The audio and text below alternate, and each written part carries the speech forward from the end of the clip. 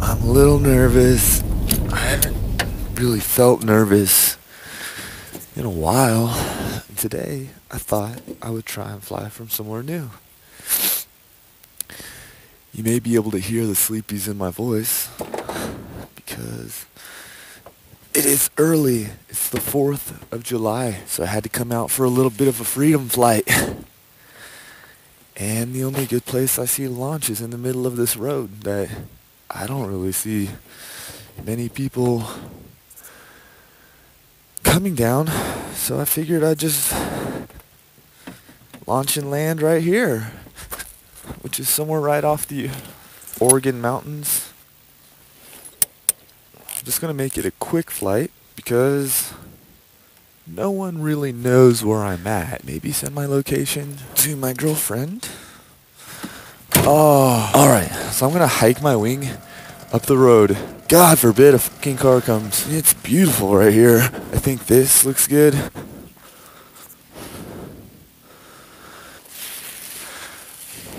This would be so freaking awkward if somebody comes up this road. Like, you broke down? I'll be like, yeah, I broke down. Gotta fly to somewhere where I can get some help. Don't run over my wing. Got some new shoes too. Checking the lines. Okay, all the lines were clear.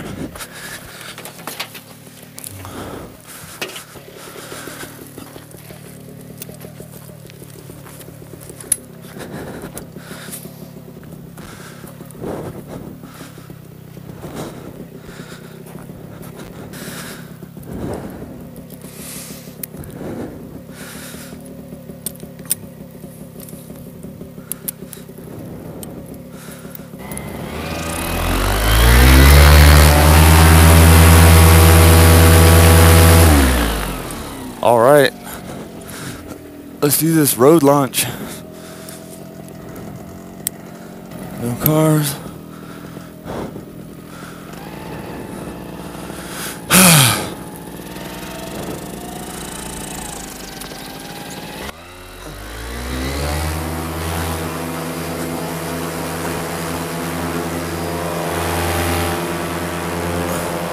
Woo! Yes! Mission accomplished with a little bit of a brake line twist. No worries. We'll figure it out eventually. Ta-da! There we go. Wow, look at that scene. Look at my LZ. Let's do a flyby the LZ.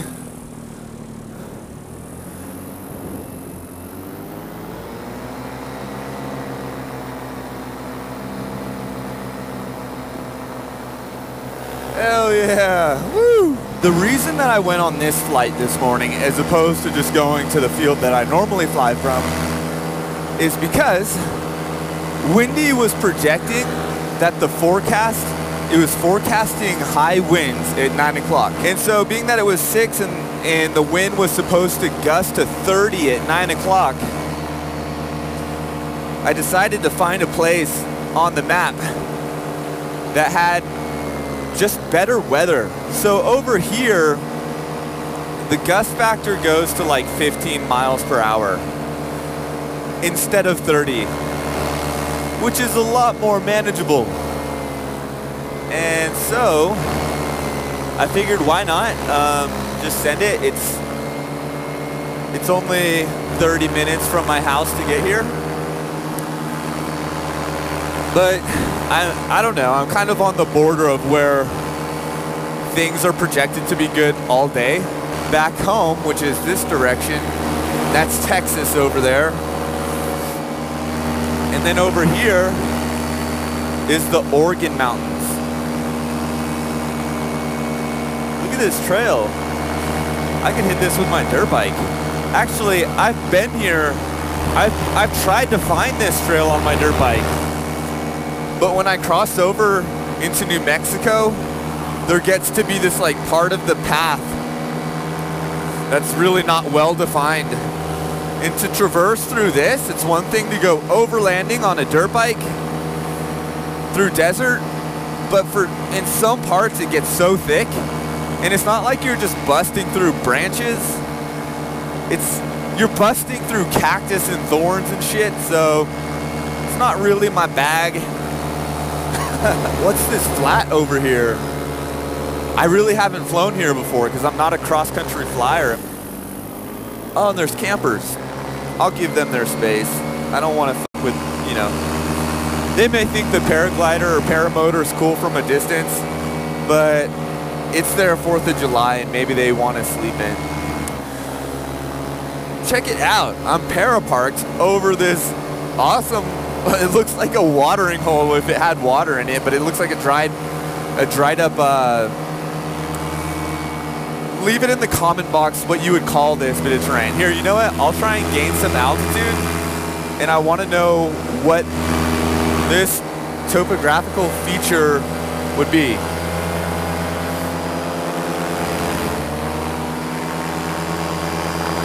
I took geography at the University of Texas. Such a cool class. The University of Texas, El Paso. Go Miners. Look at how smooth this is. Remember how nasty I said it was over there, or it was gonna get?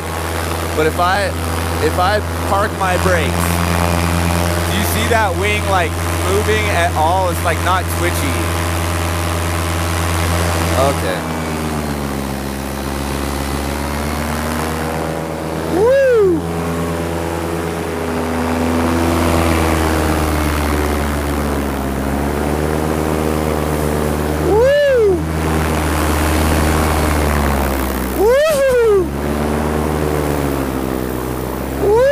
Okay.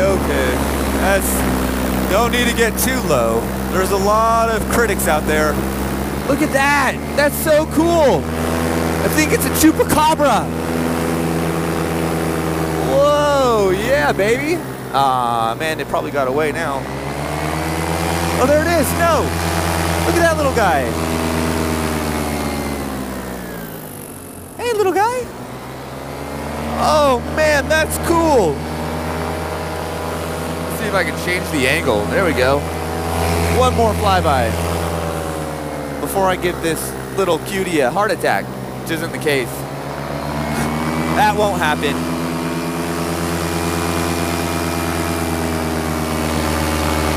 Oh, there he is. There he is.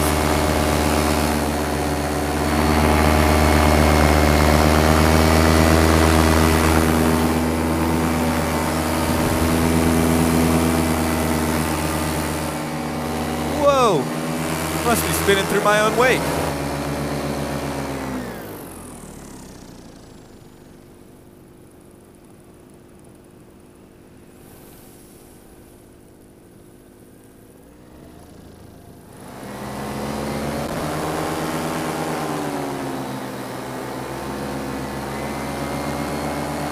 I'm not really familiar with this area, though I'm like almost certain.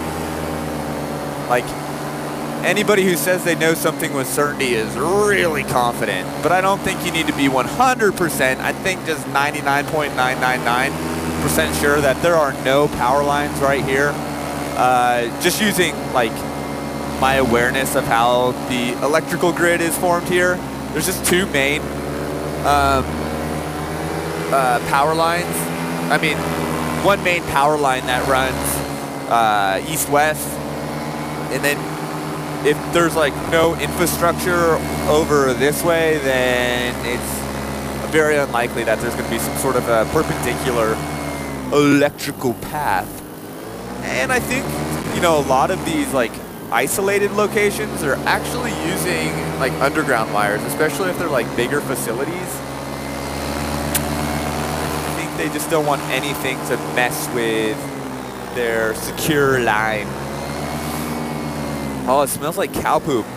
Does anybody else listening to this like the smell of a barn, or like just a farm that has cattle? Like, be it horses or some steer, some bulls. Yeah, it's gonna whip it around these beautiful Ocotillos. Hey, also, if you're interested in getting into flying paramotors, check out our podcast. Mine and a couple of my buddies do a podcast called The Paramotor Podcast. Shouldn't be too hard to remember. I made it easy for simple folks like myself to remember. Anyways, let's take this cut. The Paramotor Podcast is a weekly episode, and I connect with paramotorists all over the world. And there's just a huge wealth of information. We tell jokes, we have fun, we talk about injuries, deaths that have occurred in the sport, as rare as they are, because paramotoring is really safe. Learning technology, wing reviews, paramotors. I've had a couple of the paramotor manufacturers on the show at this point, to include Gilo Cardozo, who is the creator of this, the Parajet, as well as Miroslav Svek, who created the Scout, which is the machine that Tucker Gott flies on. And both of them are exceptional dudes with a die-hard passion for flying machines. So if you haven't gave it a listen already, head on over to any podcast app, like the Apple Podcast app, Google Play, Stitcher. Shit, it's even on Spotify. All right, I'm back at my improvised runway. Check it out. All right, Redneck 359er Echo Sierra. This is Paramotor Bot Fan Flying Machine requesting a straight-in approach on runway Desert Road. And that's definitely my tailwind. So I'm just gonna loop it in. It's not gonna be a straight-in approach today, baby. All right, it is clear westbound. That's west. Let's check east. And east is looking good, folks. So I'm going to perform some S-turns.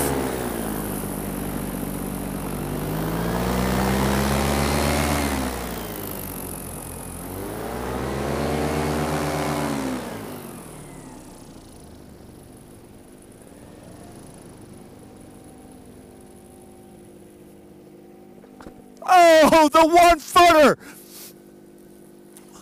And off the road. Yeah, baby. Yeah! That was so cool. And yeah. Check that out. What a great flight that was. And that's how it's done, folks. Look both ways when you cross the road. That's not a paramotoring tip. That's just a tip for life.